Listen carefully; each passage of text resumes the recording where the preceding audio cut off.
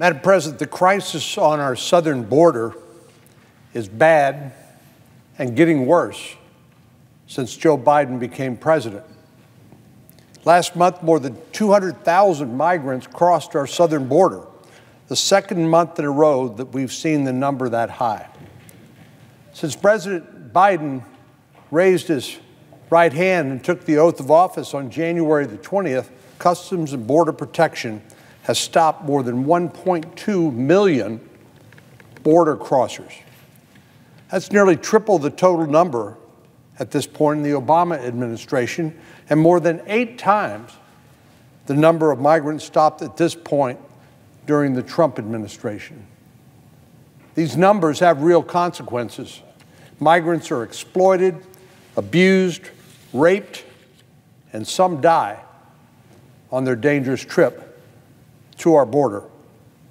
Once they arrive, Border Patrol and local law enforcement and non-governmental organizations are expected to do a lion's task with a mouse's resources. And the surge of resources to migrants leaves serious security vulnerabilities that are exploited by cartels and criminal organizations.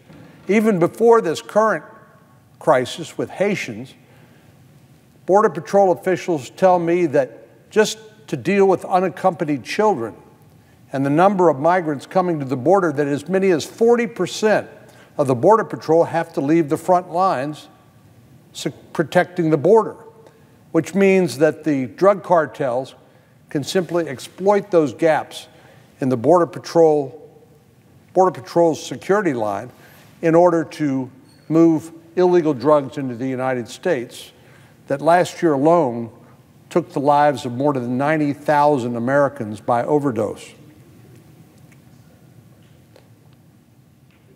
As though things weren't challenging enough already, the city of Del Rio, with a population of 35,000 people, has been flooded by a group of nearly 15,000 migrants. Can you imagine? A city of 35,000 sees this huge human tsunami of 15,000 migrants, almost exclusively from Haiti. By the way, this ought to demonstrate that this is not just a regional phenomenon. I know the Vice President went down to Central America and said she talked to the president of the Central American countries, the Triangle countries, and said, please don't send your people to the United States. Meanwhile, the green light was on at the border as a result of the refusal to enforce the basic security laws that were put in place by the previous administration. In fact, it looks like the guiding principle of the Biden administration was whatever the previous administration did, we're going to undo it. But they forgot to put an alternative plan in place. And so the people keep coming. 1.2 million migrants just so far since the Biden administration began. Well, migrants have now set up a camp under the International Bridge in Del Rio in 100-degree temperatures. And they've been so brazen that they literally have gone back and forth across the river to Mexico to purchase supplies, food, water, or whatever. But they've been able to go back and forth virtually at will. Border Patrol, state and local officials have been working around the clock to ease the humanitarian crisis that President Biden, that his policies created. And they're being overwhelmed. As I said, Del Rio isn't a huge city with unlimited resources. It's roughly 2.5 times the size of the migrant group. And like other border communities, the city's experienced a 1-2 punch in the last year and a half because of COVID-19. First came the pandemic and a full range of new expenses. Then the strain was compounded by the restrictions on non-essential, so-called non-essential cross-border travel, which has been in place for a year and a half. Pre-pandemic, folks from Mexico would, if they had the proper paperwork would travel across the border to shop, to eat, and visit family members, and they were huge economic drivers of our border communities. The Federal Reserve Bank of Dallas estimated that prior to these restrictions, between 40 to 45% of all retail activity in Laredo, for example, was attributable to Mexican nationals. That's dried up completely. Leaders in Texas, like the ones I met with in Brownsville last week, are struggling to understand the contradiction between the Biden administration's two different approaches. On one hand, the administration is saying it's too dangerous for Mexican nationals to visit family in Texas or shop in our stores because of the virus. But on the other hand, the administration is allowing 1.2 million migrants to cross our borders, untested, unvaccinated, most of whom are simply waved on through into the interior of the United States and told to appear at a future court hearing, which most of them will never show up for. We just simply don't know what kind of risks these untested, unvaccinated migrants who are being waved into the interior of the United States, what kind of risks they could pose to communities in Texas or across the country. Just last week, the Department of Homeland Security Office of Inspector General found that without stronger COVID-19 testing measures in place, the department is putting everyone, migrants, Border Patrol agents, customs agents, and the local communities along the border at greater risk. Still, the Biden administration has refused to take any sort of serious action that would stop the flood of humanity coming across our border. Yes, they've paid lip service. They said, don't come. Meanwhile, the migrants are on the phone talking to the family in the United States, or they're simply watching American TV as the flood of humanity continues to come across the border without any real consequences. On Friday, the current surge of primarily Haitian migrants became so overwhelming that the Biden administration closed a legal port of entry in Del Rio, as well as interior checkpoints. For those of our colleagues who've actually been to the border, they know that Customs and Border Protection checks people as they enter the country at the border. But there's also interior checkpoints because we know many people aren't identified until they're found in an 18-wheeler trailer or embedded in some sort of hiding place, or the drugs that people are trying to smuggle in the United States are found often at the interior checkpoints. But because of the flood of humanity coming across the border, because the Border Patrol at Del Rio was so overwhelmed, 400 agents, Border Patrol agents, were reassigned from other places, including interior checkpoints, to come help deal with the masses. That created a huge vulnerability for the drug smugglers and human smugglers. So-called non-essential travel was already shut down, but the administration bungled the entire situation so badly that they had to shut down essential trade and travel as well.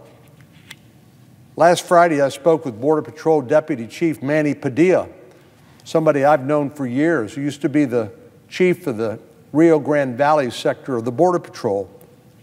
He told me that the main focus at the time, of course, was trying to deal with the humanitarian crisis, getting food, water, and sanitation to these individuals. Once the most urgent humanitarian needs are met, the processing and potential removal of migrants will move more quickly. So far, a few thousand migrants have been moved to other Border Patrol sectors for processing. Again, because the Del Rio sector was overwhelmed, they had to bus them as far away as Arizona just to process people through the border. Some have already been returned to Haiti, and in the coming days, we can expect more flights to move some of the thousands of migrants back home.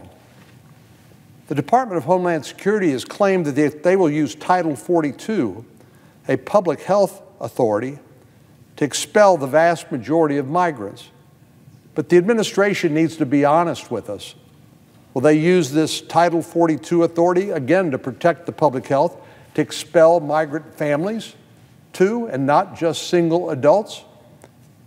If not, will the department use expedited removal authority to swiftly remove these migrant families, and in doing so, deter others from coming? Or will they essentially continue to wave people through, encouraging even more migrants to make their way to the border? And will these migrants that they do have remain in custody until a removal decision is rendered? We know that catch and release simply doesn't work. It can be exploited to the point where people know that we don't detain them. We will give them this notice to appear, sometimes called in Spanish a permiso, and they'll be sent into the interior of the United States, and many of whom are never heard from again. The Department of Homeland Security and the administration need to back up their proposed plans for dealing with this crisis and their public statements with real and immediate consequences to cut off the flow and deter future immigration. There's a clear and urgent need for Congress to take action, and contrary to what our Democratic colleagues believe, blanket amnesty is not the answer. That will serve as an additional magnet for illegal immigration. Rather than address the crisis at hand, our Democratic colleagues have spent the bulk of this year figuring out how to bend the rules of the Senate to grant citizenship to millions of people who entered this country illegally. Their plan would have provided legal status to people who entered the country as recently as this year, as long as they were 18 years or younger when they arrived. It would have turned our ag sector on its head by legalizing unlawfully present farm workers with absolutely no provisions to ensure that our agriculture producers would have access to a stable workforce. And it would have legalized millions of people with temporary protected status without even addressing the fact that this temporary program has been in existence for 3 decades. There's a reason that Senate Democrats tried to pass a partisan bill using the arcane budget procedures instead of the normal legislative process. These policies do nothing to alleviate the crisis that's existed on the border since Joe Biden became president. They fail to address the underlying reason why people are unlawfully present and living in the shadows in the first place, and they literally reward illegal immigration. And it's unfair to those immigrants who follow our laws and wait patiently in line. Yesterday, the Senate parliamentarian confirmed what we already suspected, and that is our Democratic colleagues will not be able to use budget procedures to grant citizenship to millions of undocumented immigrants in a purely partisan budget reconciliation bill. Our Democratic colleagues said they have a plan B. And while I haven't seen any details about what that might entail, I seriously doubt it will succeed.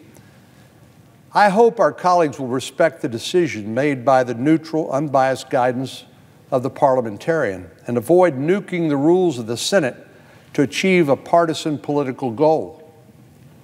In the meantime, there's a clear and urgent crisis on our southern border, and President Biden has proven that he's either unwilling or incapable of addressing it.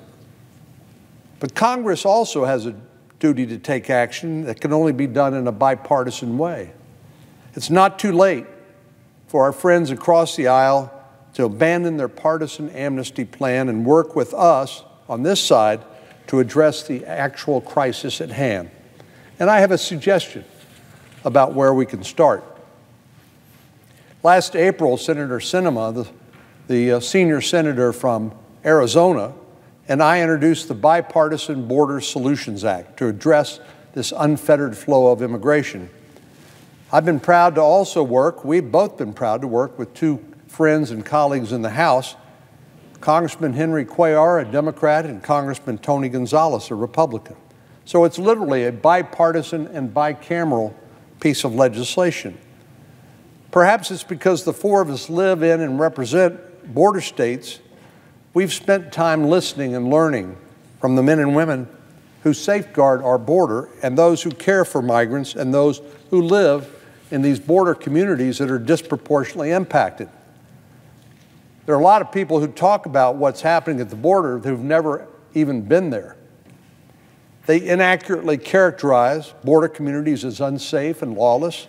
They villainize the Border Patrol and other law enforcement agencies for actually enforcing the laws that Congress has passed.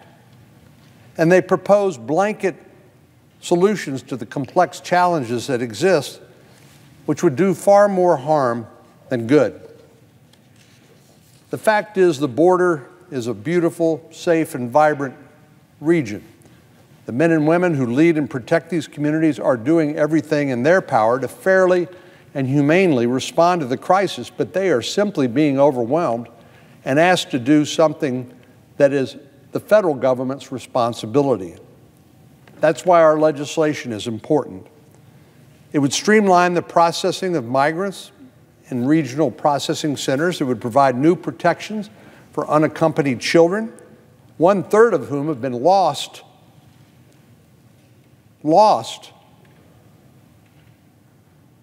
because they've been placed with sponsors, and when the federal government tries to follow up and find out how they're doing, 1/3 of them never respond and are lost to the system.